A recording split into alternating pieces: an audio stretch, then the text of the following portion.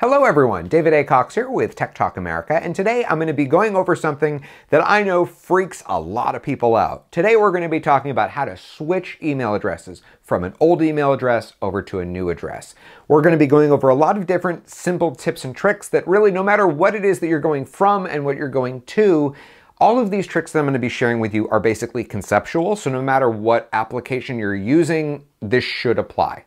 Now, if you get lost at all over the course of this class, keep in mind if you ever want some private support from yours truly, you're always welcome to book a private lesson with me through my website at techtalkamerica.com/private lessons. Now, the first step in this process is, of course, to figure out where you're going to. So if you already have a new email address picked out and good to go, feel free to skip this part. You can fast forward to that time code and we'll pick up.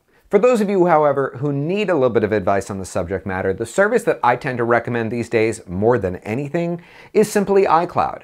A lot of people out there use iCloud for some of its features, but a lot of people don't use it for email. And so literally all you need to do to use iCloud for email is turn the feature on. You can do it either in your phone, your iPad, or your Mac. So now that you got your account set up, I want to give you the first trick as far as starting to inform your contacts, especially the people who you correspond with on a regular basis, to let them know about this upcoming change. And what we're going to basically do is just utilize the signature feature that's built already into your email. So the signature is, of course, where you would put your name, your phone number, your email address, your website address, all of that information. And if you haven't been using it, you'll find it in the preferences. So if we go into this feature, what we can basically do is just take whatever signature you're already using and just bump it down a couple of lines. And what you're going to do is first put some sort of a little note to let people know about this upcoming change. That way, every time you either reply to or create a new message, you've got that message already out there. The next trick I'd like to introduce you to is a little website service that I have mentioned in past classes, and today we're going to be using it, but for something that it's not actually intended for. There's a little website service called unroll.me. If you've never heard of it, be sure to check it out. It's a great service where you can go and it'll basically analyze all of your emails and find out all of those different mailing lists that you're on and give you an easy way to keep the ones that you want and get rid of the ones that you don't want. Today, for this purpose, we don't so much care about the unsubscribe feature. I'm more interested in finding out what websites you do want to hear from. So basically, after you go through all the different websites that it senses that you have accounts with, we want to kind of make a list, two different lists technically, because all of your websites are going to break down into these categories. The first are going to be websites that send out newsletters. So, for example, like health blogs, okay? So you want to make sure that you write down those websites so that you can go to those websites and sign up again, but with the new email address that you're creating. The more important one, though, to make note of are the websites where you actually have accounts, where you have a login and password. The reason why you want to really make sure that you write these down is that you need to go to each one of these websites and update the email address that is associated with that website to reflect your new email address. The next step is to transfer all of your old email from your old account into the new account. Now, really the only way to do this is from a computer. And if you go to do it on the Mac, of course you can use Select All to, for example, move the inbox.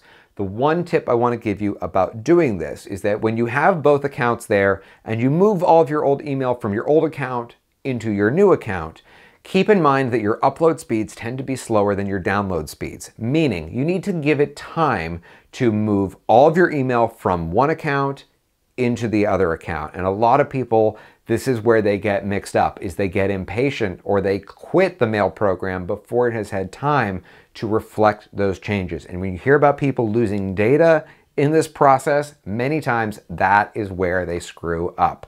So not only do you have to do this for the inbox, but if you are the kind of person who has folders of email that are saved, like for example, maybe you have a folder of emails for receipts, okay, all of those individual folders, you have to do the same thing. Move them from one account to the other. The next step is to migrate over all of your contacts and calendars. Now, this isn't going to apply to all of you, but for a lot of people out there, when they have an account with someone, for example, like Gmail, Gmail offers more than just email. They have an ability to store contact information and calendar data. Once again, moving this data over from one service to the other is really going to require a computer, because that way you can use one of the services that come with the Mac. For example, you can launch the calendar application, import all of those calendars, and then export them into the new account. So this is a process that has to be done for each account, again, for contacts, for calendars, and potentially anything else that you might have there like notes. The next step is to let all of your contacts know, of course, about your new email address. I'm going to give you a little trick here for how to do this quickly. Now, there's a little disclaimer here. You can only send so many emails in one day. This is limited based on what service you go with and also by your internet service provider. So I can't tell you what the magic number is for all of you, but for most people, it's around a couple hundred.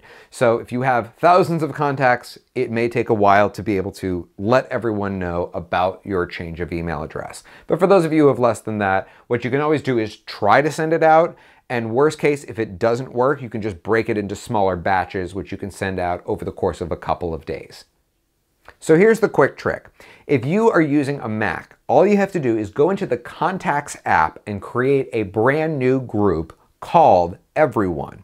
Then take all of your contacts and drag them and drop them into that brand new group called Everyone.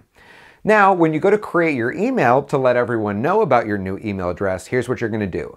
Under the To field, send it to yourself. Don't send it to everyone, because that's just going to cause a whole different type of chaos, okay? You don't want to do that. Instead, send it to yourself and blind carbon copy it, or BCC, send it to everyone else. And you'll notice here that if I click on this little arrow, I can see that when I type in the word everyone, in fact, everyone I put into that group, their emails are automatically there. So this can save you a lot of time. The next step is to turn on the auto forwarding feature. No matter what email service you're going from, every email has an auto forward feature. That just makes sure that if someone emails your old account, it sends it automatically to the new account. And then we have the final stage, what to do after you are through that 3 to 6 month period. Well, there's a couple of different things that you can do. Here's what I recommend more than anything. First of all, I would never ever recommend that you delete an email account. The reason why is because inevitably there are going to be accounts out there that you have on the web that you don't remember. And if you ever need to use the reset password feature, guess where it's going to send that email? Most likely to the account that you theoretically would be about to delete. So don't delete it, just know how to get into it.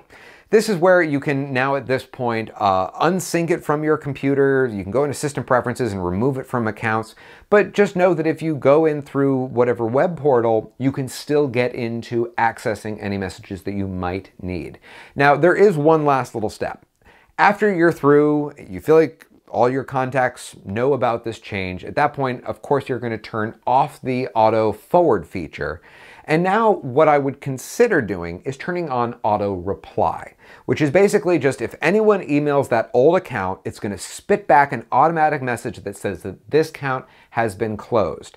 Now, it's up to you whether or not you provide the new email address. My advice is to maybe just stay on the cautious side here and say, contact me through another means, like for example through Facebook or some other social media method.